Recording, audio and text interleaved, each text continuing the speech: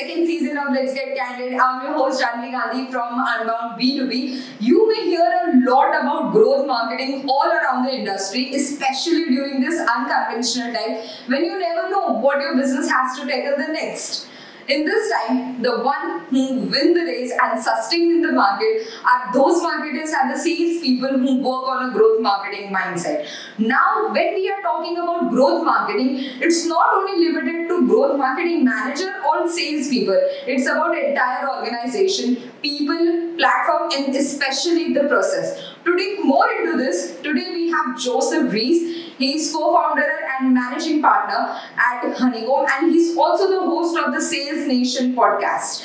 Please continue to the main video. Right. So for starters, I would love to know about your entire journey of B2B industry. That how did you, came up with the idea of Honeycomb, Sales Nation, the community building, and what was the entire story was like for you? What was your perspective about it? How much time you got? Because that's a long journey, and it has been a So originally I started out in marketing, and even before that I started my own businesses at the early age of 15, 16 years of age.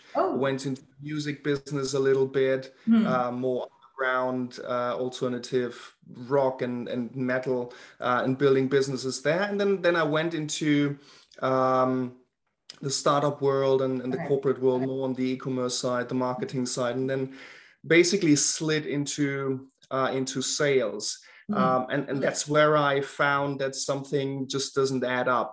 Something wasn't clicking for me the way sales was done back in the day, and even today, a lot of times. And I found that it's such a shame that just a few sales leaders and sales reps really have experience with marketing, and vice versa. So there's a gap there. And I was in the fortunate position to having done both. And that was kind of the initial spark, for the crusade or for the journey that I have been on right now. By simply just doing the sales education as we do right now with Sales Nation and Honeycomb. Right. I think sales education, which is necessary for everyone who is associated in B2B's business, either is product marketer, growth marketer, or demand generation managers, anyone, because these are the people who are dealing with the customer or consumer in the end. So, that education is very, very important and necessary. A perfect B2B salesman can become an excellent marketer, but it would be hard for marketer to become an excellent salesman. Eventually they will, but it will take time, I guess. I think you're right. I think education is really the foundation of everything. True. And I've seen, and I've gone myself, I've gone through a lot of sales training, and I've just simply saw that training is not enough, because most of the time a training is just a one-off.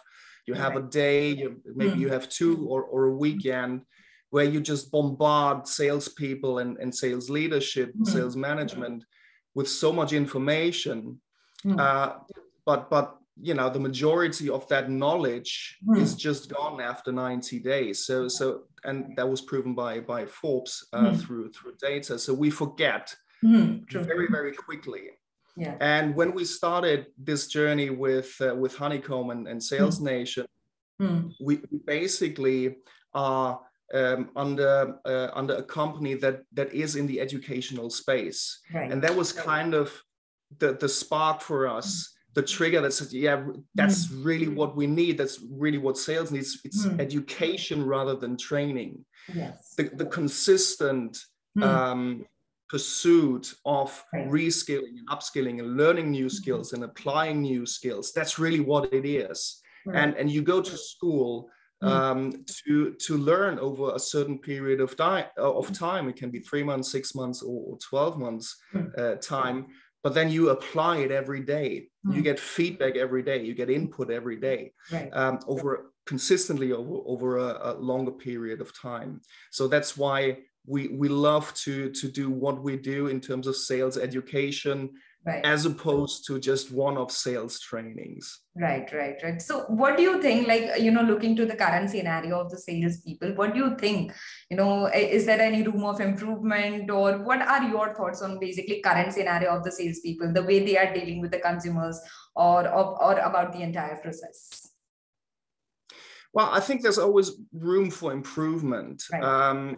I think what a lot of sales organizations, what's holding them back is really to kind of look outside the box and see what's on the other side. And that has to do with that gap that is there between sales and marketing and also other areas of the business.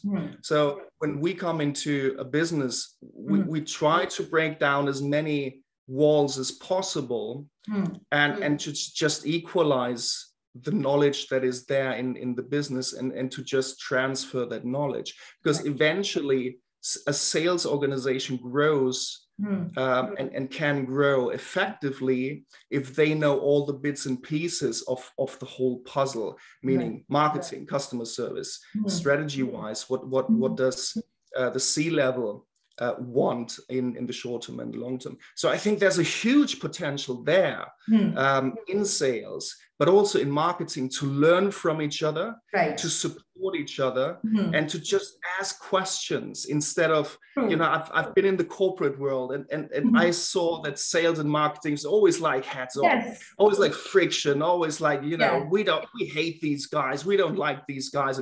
Why don't better leads, and marketing will say, why don't they close our leads? It's all about that being open for new experiences and for the greater good of the business, right? And I see great potential there, and more, especially young sales leaders and sales managers, they really feel that, there's something missing there that we can dive into very deeply. Okay, so there is a book by Nelson Gillett. I saw one of the episode on Sales Nation, and he was also guest on Let's Get Candid. So his book, Death of SDR and Birth of Buyer-Centric Revenue Model, right? And I think the new buyer-centric revenue model, the process from start to finish, a single person handle the entire process, so the consumer don't have to shift to different people as well. So what are your thoughts on it? What model do you support?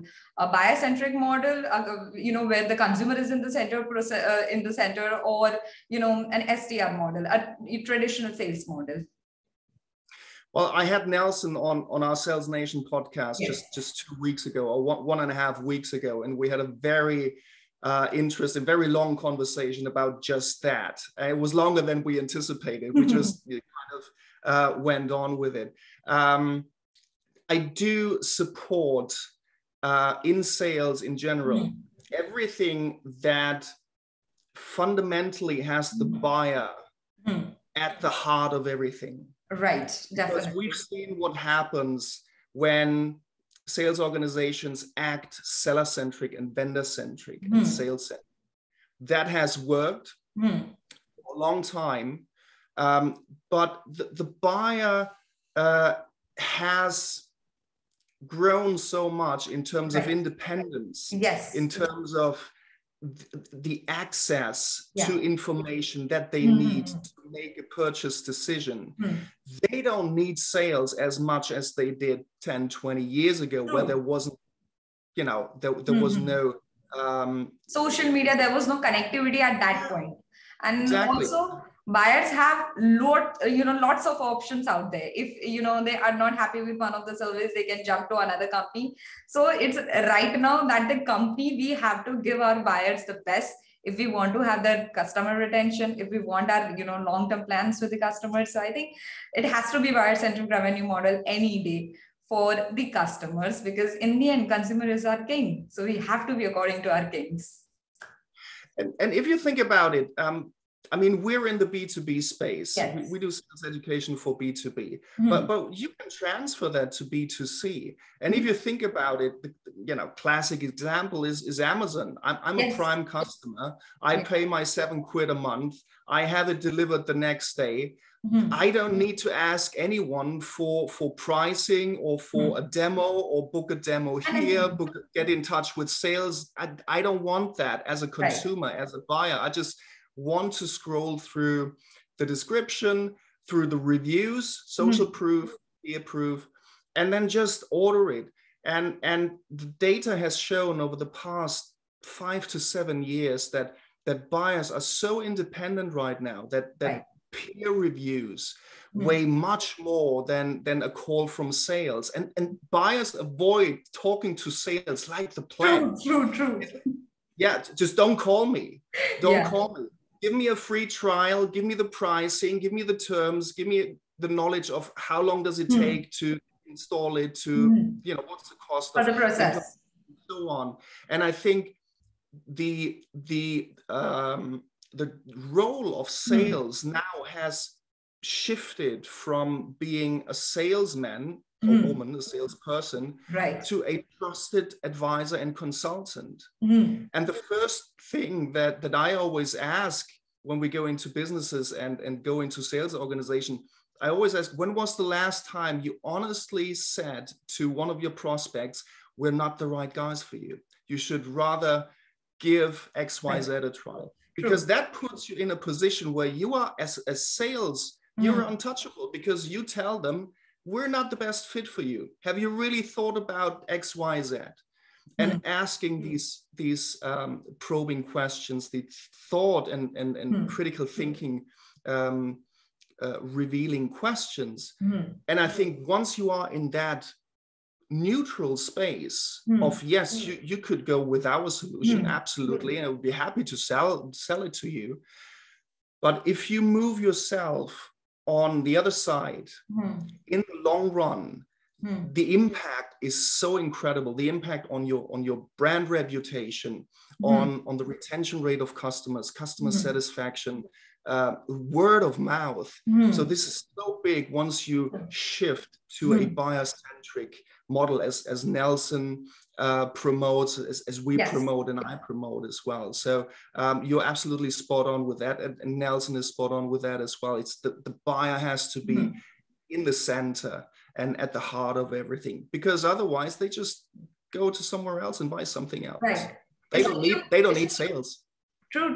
It's like you have to be honest with your buyers, because in the long run, if you're not fit for that, particular what buyer is aiming, then you will have that, love and hate kind of relationship with them. You definitely don't want to have that kind of bad mouth for your company or anything like that. So just be honest on the front side that, this is the XYZ company that we recommend to you. And I think you should go for it. That's the best fit for you. And it's going to make a profit, or, it's going to, help you a lot than rather than us guys. Yeah, and that's a wink to sales management and sales leadership. The way sales people act that way is because they are being pressured by toxic vanity KPIs, by vendor-centric metrics, and so they don't really have any chance but to act the way that they have been acting for 20, 30 years.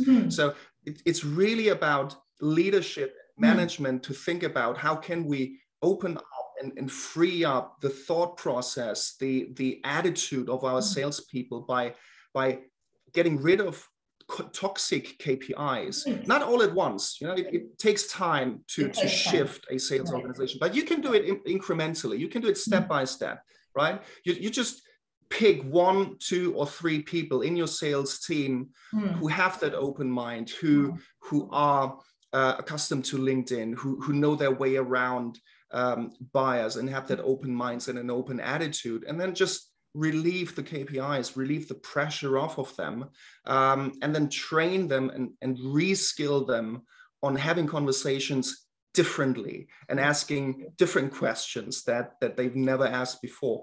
And this goes out to sales and leadership. So it needs change from top down.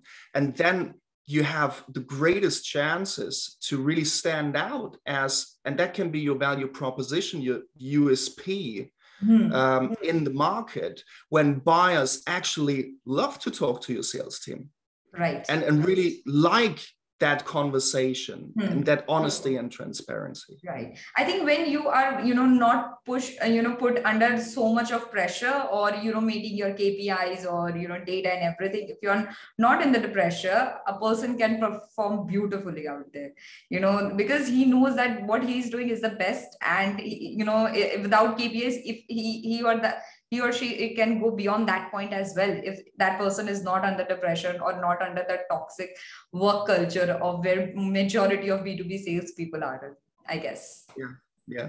And it's a shift. I mean, you don't get rid of KPIs Yes. in general. You just change KPIs to what makes sense in a buyer-centric sales organization, in a buyer-centric conversation flow, buyer-centric outcomes. So you don't break away from KPIs in general. You just change and exchange the KPIs with KPIs that really produce outcome as opposed to output only. Right. I've been in sales organizations where they have to make 50 calls a day, 100 calls a day.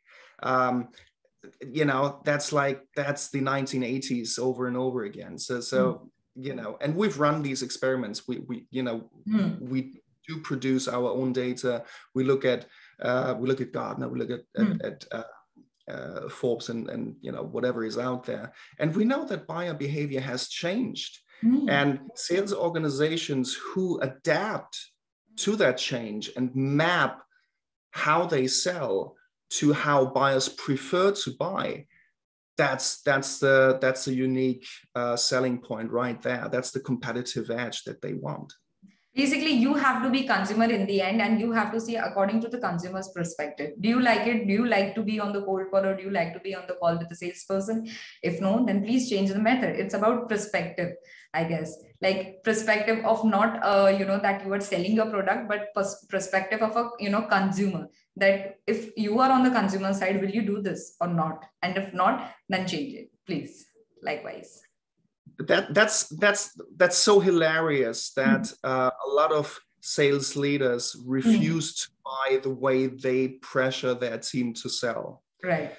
And we've seen that. I mean, Amazon is the classical example. I'm not being sponsored by Amazon, but I just love it as an example. You have your app on your phone, you buy, and the next day you get it. Right. And if Amazon started selling differently than how consumers prefer to buy, that wouldn't work. Because now Amazon sells the way consumers want to buy and want to shop.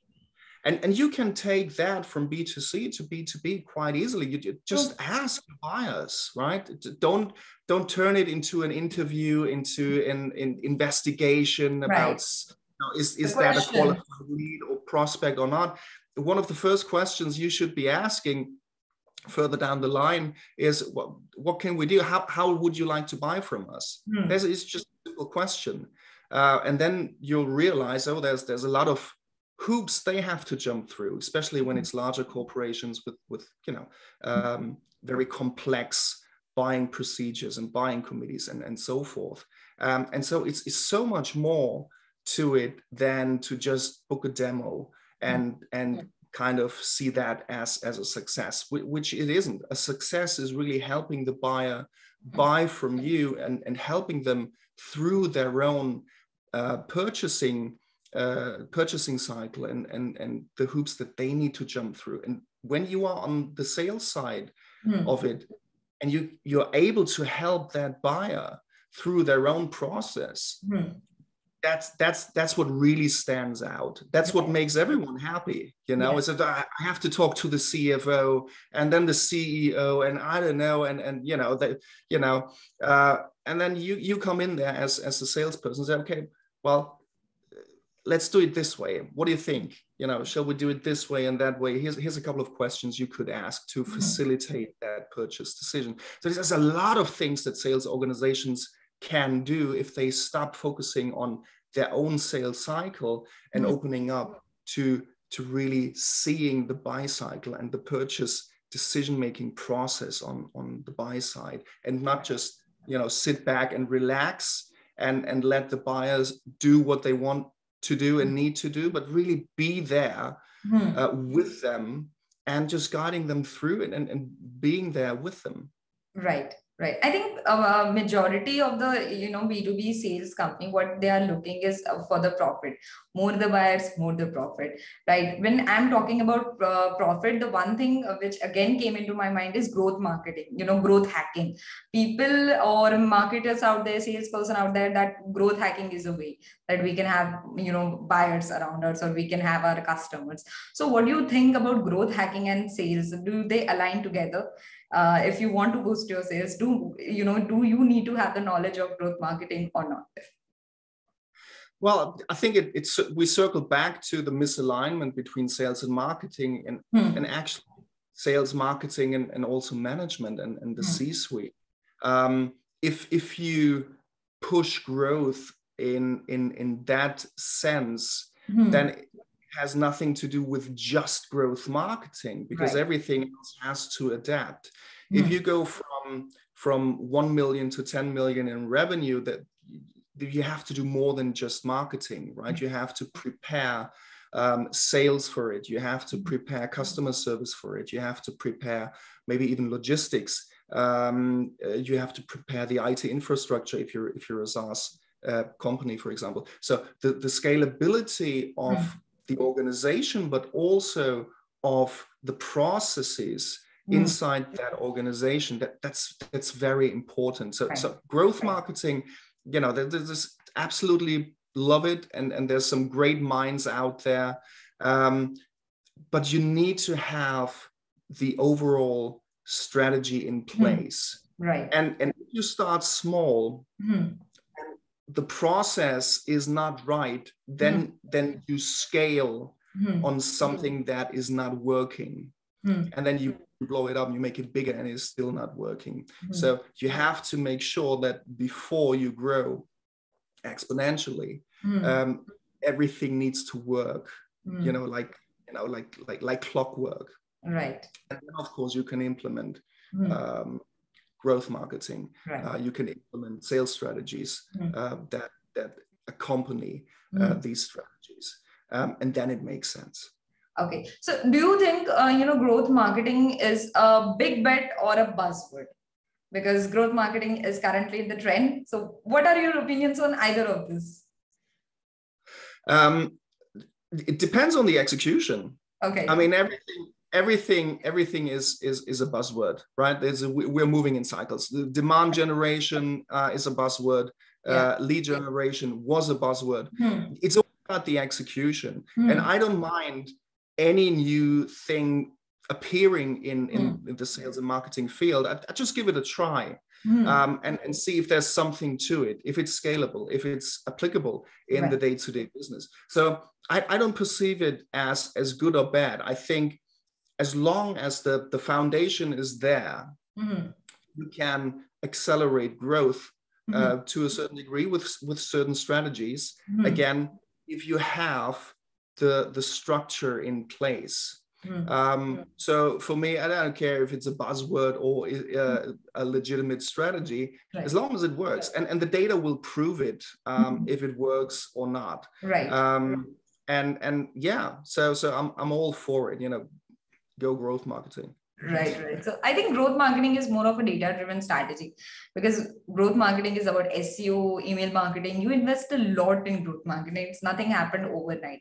You have to develop a strategy and have to see that is it, a scalable thing or not. And then you can invest your time. Then you can invest, put your money into it, and then you can expect the ROI out of it. But again, growth marketing or any kind of strategy, either it's demand gen, ABM, it will take time. It will take time to, get the desired results. So then there is, sorry, you were saying? No, you're absolutely right. You're absolutely right. It does take time. And I think when we just rewind a little bit and look at the big picture, I think one of the most important questions to ask is why. Right. Why do we want to implement that? Why do we want growth markets? Why do we want growth? Why do we want to go from 10 to 100 in 12 months time? Is it because we have investors and we want to increase the shareholder value, or is it that we want to do something differently and impact more people? So I think the why is also important, or more important than the execution. But I think every business, especially a startup, but also, you know, if you're in that growth phase, you have that potential to really go big. Right. Because it's never the best solution that sells best, or the best product. It's the best known product, right, that outsells the best product, which is absolutely absolutely incredible. So you don't have to be necessarily the best out there. You know, you just have to be the best known out there. Right. And there's so many people out there in the UK, Steve Bartlett, for example, who just, you know, went out there, started his social media marketing agency, winged it. You know, he speaks openly about it. You know, the first 2 or 3 years, I just winged it. I had no idea what I was doing, and I love that. And it is just going out there, doing the best you can, and then really creating your own luck. And I think that's such a great message out there, that you can scale and you can grow tremendously if you stay true to your values, to your ethics.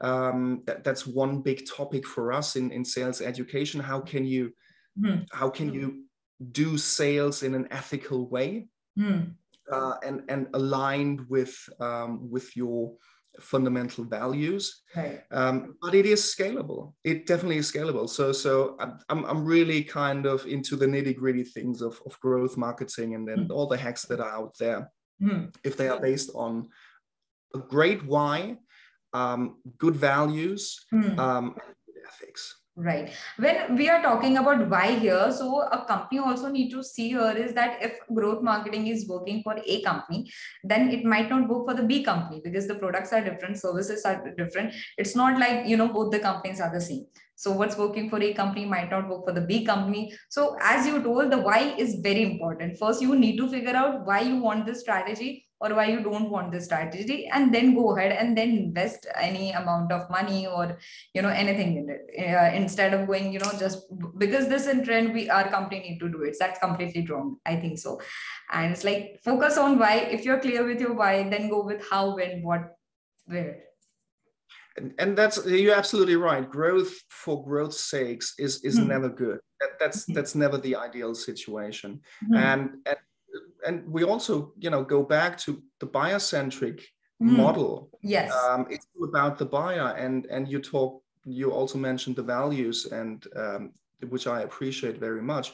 If we think about the new generation coming into the workforce right now, and coming into management, like the millennials, they have a completely different set of values, and how they go about things and why they do things. So I could not envision and picture in my mind a millennial picking up the phone and making 100 calls a day, because that's just not how they operate. That's not who they are. But I can imagine someone in sales of that generation to be absolutely brilliant in social media, in building relationships, in building awareness, in moving forward with social selling, and so on. So you have to also consider these things in terms of values and the next generation of sales and marketing, not only on the vendor side, but also on the buyer side. Right. Because millennials love to buy in a certain way from companies that they trust, that have very special values that align with their own values. So I think that there's a great change and shift that we are witnessing as we speak right now, a very exciting one. Right. I think when you talk about millennials and, we have to be according to, or we have to change, the companies have to change according to the time, because the buyers and, salespersons both are changing. The best example here is Amazon, as you said, because I remember whoever is around my circle or whoever are millennials, they, 60% of them are so loyal to Amazon, because that's, they are giving a 360-degree service. We want in short time, we want, with the cost effective method, we don't want to talk with any salesperson and everything. So Amazon is the best example of B2C, and I think it can be same implemented in B2B, because millennials don't like to cold calls or anything like that, but they want everything in textual form. So why not go ahead with that and be consumer friendly? You're absolutely right, and we've also seen the data on that B2B buyers right now, once they get in touch with sales to validate their decision, let's say they broke it down to 3 or 4 vendors, and then they get in touch with sales to validate that and their decision. They are all, already 80-85% through their purchasing journey, through their buying. So they made the decision already.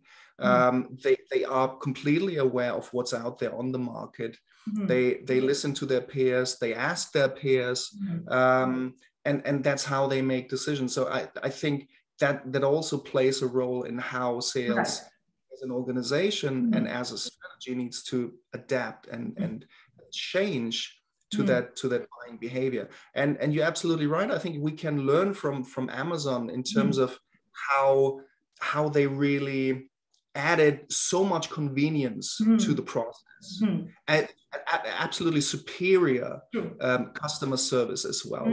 If I have a problem with Amazon, I just pick up the phone or do this little chat thing, and they call like 30 seconds later, or I need a refund or anything like that.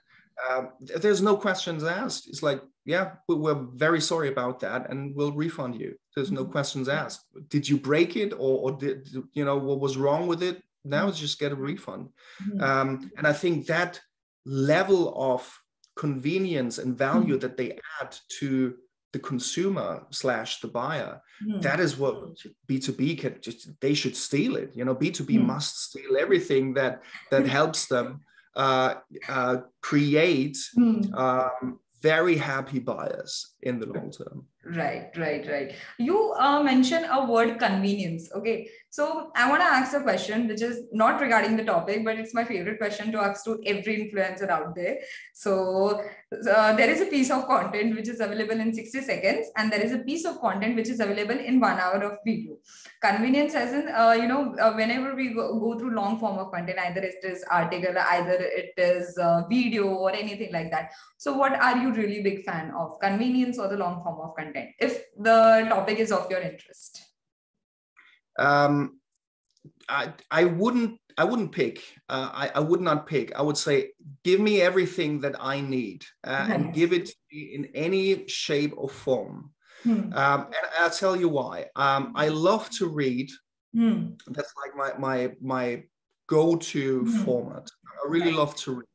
Then I love to watch videos. So YouTube is the second place where I go, or podcasts. That's like on top 3 of my list, of priority list. But whenever I research things that we need in our business and evaluate tools or software or whatever it is, I go on LinkedIn, I search on Google, I search on YouTube, I go to their blog, see what they're talking about. I go to their landing pages, their websites, and just consume that content. So the written content, it can be long form. It was absolutely fine with that. I even go into the the FAQ and the help section, the support section, where you can ask questions or questions are being answered, to just understand how a tool works, what it does to me, to the business, and what value we get out of it. But basically, we now live in a time where there is an abundance of opportunities, and you really don't know where B2B buyers hear from you or see you. It can even be TikTok, it can be Instagram, it can be Facebook, it can be LinkedIn. We don't know yet. That's what it's called, the dark social. We don't know. So just go with, and it's so easy. I mean, the content strategy is so easy. Just produce a long form content like you produce now with that podcast. You can transcribe it then and turn it into a blog post. You can create in the audio YouTube format. video podcast and then micro snippets on LinkedIn, like 1 minute or 30 seconds, something like that. Because you don't know, you don't get to pick and choose where your potential buyers will see you. Again, that's buyer centricity. Right. I think the best example is TikTok, as B2B selling or B2B buyers are moving on TikToks because of the millennial generation as well, because we are present on every social media. So you never know where your bias is coming from. You just have to be you just have to have that omni-channel approach out there, because you don't want to take a chance, because if you are not selling that, the other company will sell that. So you better go with all the platforms out there in all the form. Text, the transcript of this particular interview, audio format, or the video format. You just have to out there with an omni-channel approach. Yeah, and you never know. I mean, sometimes the buyer is in a mood to consume a podcast, and sometimes he's in a mood to watch some TikTok stuff, and sometimes they're in a mood to just read. You don't know, and it's you don't get to tell how they consume. It's just they consume the way they find it convenient. Yes, convenient, true. Yeah. Right. So again, coming back to our growth marketing and sales. So what are the hacks that you would suggest to the sales people to for the growth hacking to boost the sales? What are the hacks you would suggest? That's an interesting question. I think one of the things that you can do is to really break down the walls between sales and marketing. Right. To let the communication flow, and to just have, it's like when you have kind of a quarrel in your relationship. It's not versus, it's always together. Yeah. You just sit down and say, listen, what's going on here? So what do we need to know about you guys, and what do you need to know about us? And by the way, that goes both ways. I've seen marketing departments where none of them, a team of 7, had talked to a customer before live. And so, but sales did.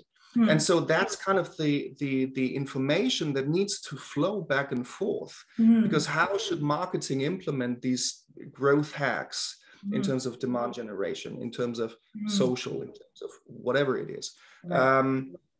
If they do it, if they do it not targeted specifically to their audience, to their potential buyers, then it doesn't work.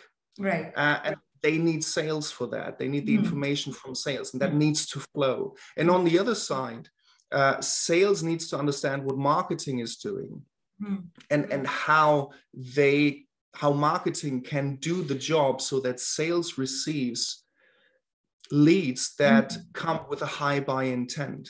Right. Because nothing worse than wasting sales time with leads that have no intention to buy, or have just downloaded an ebook and is just browsing. Right. There's just wasted resources and wasted time and wasted budget. Right. So the biggest growth hack is for sales to move away from traditional sales, the old school sales, like pick up the phone, make 50 cold calls, or outreach, cold outreach, unsolicited emails, and so on. That's number one. Steer away from that.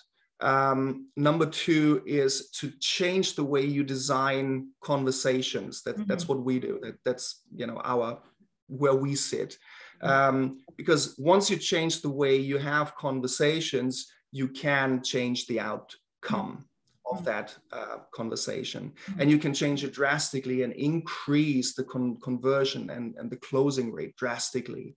And then on the other side, point number 3 or 4, I think, is really to break down any walls that keep departments isolated.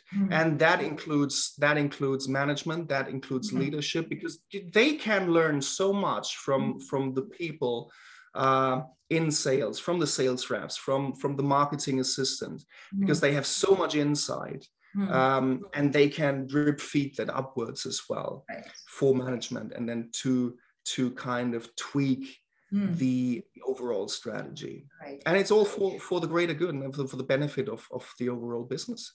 Definitely. I think one of the major problems that have been faced by both the, sales and marketing team is sales will tell you know what, listen, marketing team, we are not getting the leads that we are looking for. Okay, he just downloaded an ebook, he's not even qualified the IQL thing, and you have sent it us, guy. And the MQL will say, listen, we have already sent it, which are in the buying, in the pipeline, which are at the bottom of the funnel. So there is this one quarrel, and I've also created one video on that, the rules for lead handover process from MQL to SQL, which is a must video, to look at it for both marketing and sales as well. Because in the end, it's like a win-win situation. If you are aligned together, the company will boost, and even your work would get enhanced instead of blaming each other. Yeah. And once marketing gets the best understanding about the customer, about the potential buyer, they can tweak their marketing and get much higher qualified and better qualified prospects in there. But that also means that sales will have fewer conversations. So again, if you put on top a traditional KPI of you that it's not going to work. It doesn't work. So you will have fewer conversations, and then you need the knowledge to turn these conversations into a successful outcome. But it helps that marketing understands how to pre-qualify way more than they are doing right now. Because I'd rather have a salesperson or my sales team talk to 50% less or 50% fewer prospects, but the closing rate and the conversion rate goes up by 50 or 60 or 70%, and the retention rate goes up, and the average transaction value goes up, the upselling goes up. So that's all the screws that you can turn once you free the organizations from traditional approaches to buyer-centric model. Yeah, definitely. I think entire methodology has to be changed with sales, marketing, and with the higher management. It's like a three important holy trinity of it: the higher management, marketing, and sales. If the three are aligned very well, then you don't have to worry about your KPIs, and you just have to focus on your work and with the proper alignment and everything.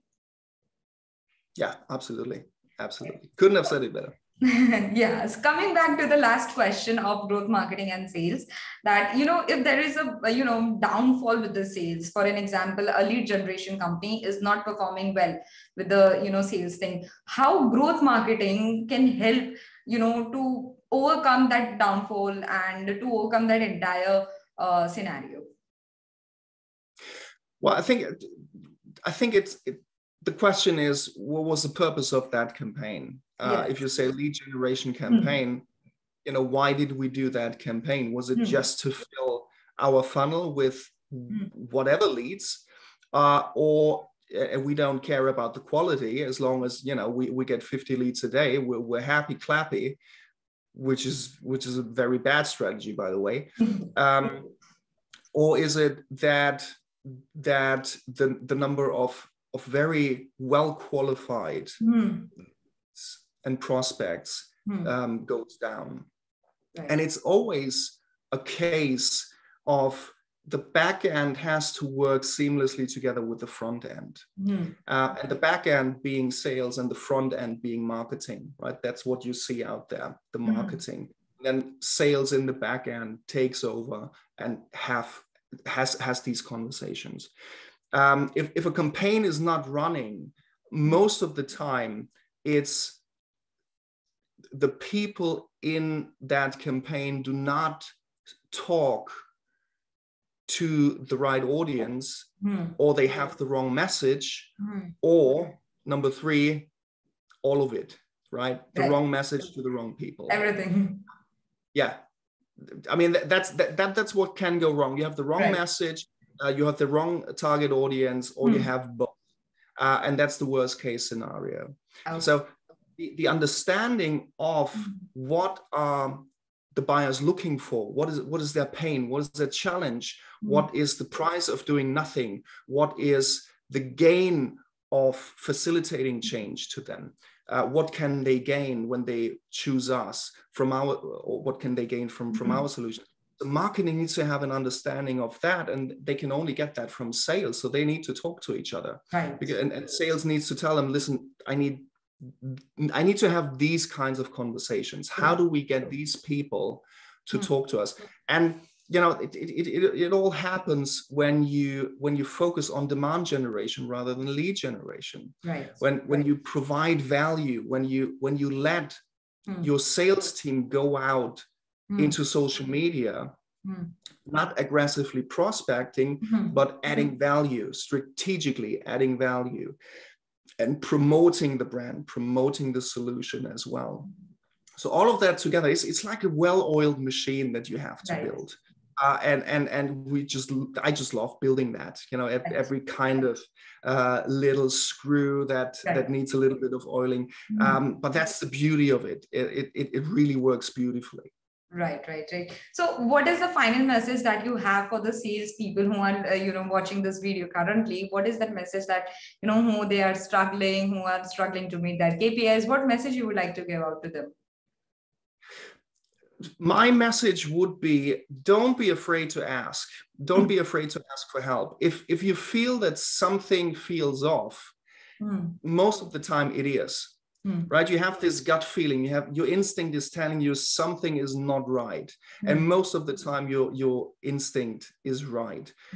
So go out there and just accumulate or gather as much information as you can from outside the box. Talk to other sales leaders, sales managers, sales directors who have who have similar challenges, maybe in different sectors, maybe in different regions, maybe in different countries. But it's so important to just ask for help. Go on LinkedIn. There's a lot of people out there who show, like Nelson, for example, and a bunch of other guys who just give insights into how it can be done differently and better. And again, just reach out to people who seem to resonate with you on a personal level. So go ask for help, definitely. Yes, please go ask for help, and don't be afraid. People are generally afraid of asking the questions nowadays. I don't know why. I mean, it's good. If you are having doubt, that means you are interested into it. I think you're absolutely right. It's kind of, especially when you're a man, you don't like to ask for help. I don't know if that's what kind of thing it is, but I talk to a lot of friends, and it's similar. We don't even like to ask for directions to the restaurant, or we don't even like to do that. Now we have responsibility over a sales team of 20. And we don't know why it's not working. So now you expect us to ask for help. But that's the only way. That's the only way that we can learn to accept that something that we do isn't working. And it's absolutely fine to admit that, because that's the first step to change and to make it better. And to grow and scale that team and that business. So it's absolutely fine to admit that you have no idea and ask. Right, definitely. Thank you so much, Joseph, for giving us your valuable time and coming on the show. Thank you very much for the invite. I really appreciate it. I had a very, very good time. Thank you so much for your questions and for having me. Definitely. So the video, interview is over. Joseph, thank you so much again for giving your valuable time, and it was a fun collaboration. Definitely, I get to learn a lot of things about salespeople, though. So it was a learning lesson for me. Yeah, it's kind of, I keep learning every day about sales the attitude and the mindset. Right. And I think the more we learn from each other, the better we become as marketers, as salespeople, as entrepreneurs, as business people. But again, I really appreciate you having me on this podcast. Really enjoyed it, and really good questions. So appreciate it. Thank you very much for that. Right. Also, after this interview, I will send you an email with a link to feedback form. If you are available, or if it won't be, longer than 2-3 minutes to fill in the form. If you can, it would be great help for us. If there is any area of improvement, for the higher management thing, it would be a great help if you can do it. Yeah, absolutely. Please do tag me on LinkedIn. Definitely. Anything I can do to help promote your podcast and that episode I will do. Can we tag Honeycomb and Sales Nation in the LinkedIn post as well? Yeah, so we have Honeycomb Agency has a company page on LinkedIn. Yes. So does Sales Nation as a podcast. So you will, when you do the ad, and Sales Nation, it should appear as a podcast. I've gone through your entire profile of Honeycomb, Sales Nation, absolutely, listened to all the podcast episodes. It was a good R&D. Well, while doing that entire R&D, I get to learn so much thing that we have pretty much of the guest also common in both the podcast as well. Yeah. Awesome. Now it is, it's for me, it's also great fun to do that. And I said it to Nelson, it's, in this podcast, it's not about me. I just want to provide a platform for like-minded people who go out there and want to change the status quo in sales, just like I do. So I enjoy that very much, and it was a pleasant surprise to having received your invitation to your podcast. So yeah, anything I can do, feel free to tag anything and everyone. Anything I can do to help out. Thank you so much, and definitely I will let you know. And thank you so much again for giving your valuable time. See ya. Perfect. Thank you. Bye-bye. Bye. Thank you so much, guys, for watching this video. I hope you like it. Let me know in the comment section below what are the growth marketing hacks that you implemented in your organization that help to boost the sales. Also, this podcast is available on Spotify, where you can listen it to anytime, anywhere. Please subscribe to Unbound official channel to get the daily update about the latest happening of the B2B world. Keep watching.